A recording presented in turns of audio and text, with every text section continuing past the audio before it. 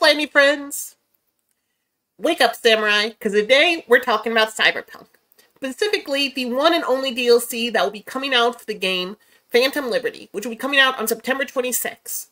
If you kept up with the news regarding Cyberpunk, you'll know that it had a very rocky start when it first launched, in that it was basically unplayable.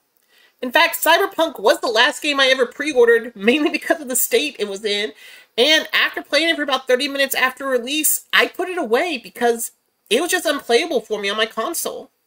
It wasn't until probably a year after its release that I finally tried it once again, after the game had gotten several updates. And yeah, I fell in love.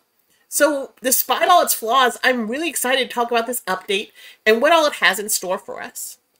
But before we go full Cyber Psycho over the news, please consider liking and subscribing if you want to stay up to date on all the latest news and reviews in gaming and entertainment. Now then, let's get on with the show.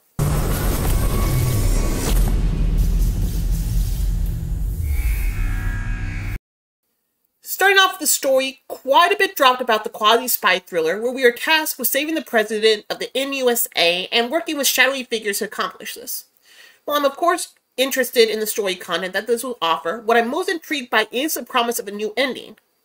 For those of you who have played it, you know there's no real happy endings in Night City.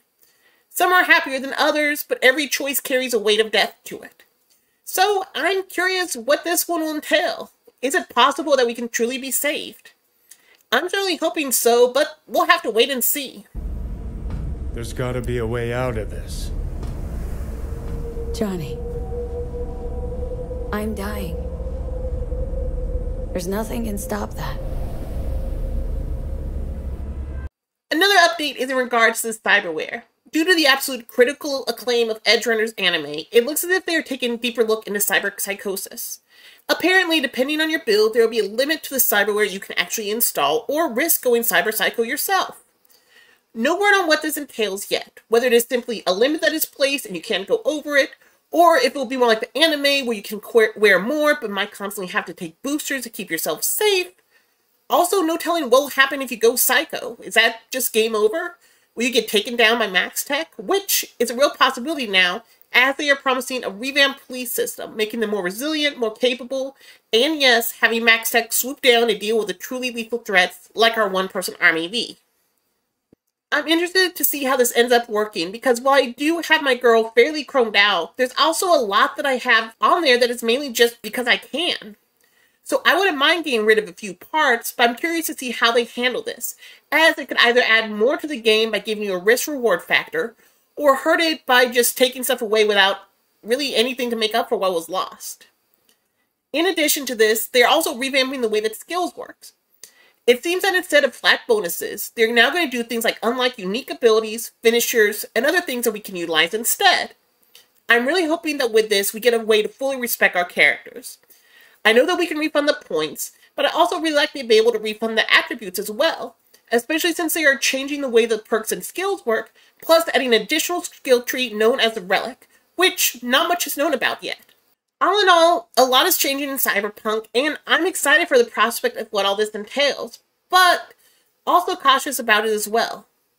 This sounds a little closer to the vision that CDPR originally had for the Cyberpunk game at launch, and if so, I'm all here for it.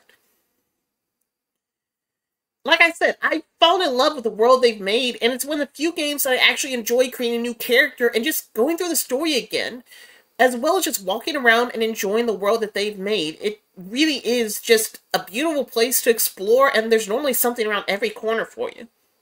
My hope is that what they strive for is just to make the world more engaging. There are hints of what they tried and wanted to do, but never fully realized in the base game.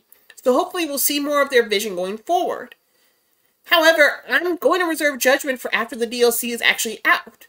While I do have hope for this and do believe that CDPR will want to put out something amazing given their track record and them wanting to make up for the initial failure of Cyberpunk, you know the old saying, once bitten, twice shy. That's all I've got for now, guys. Just want to touch base about a game I love and something I am really excited about.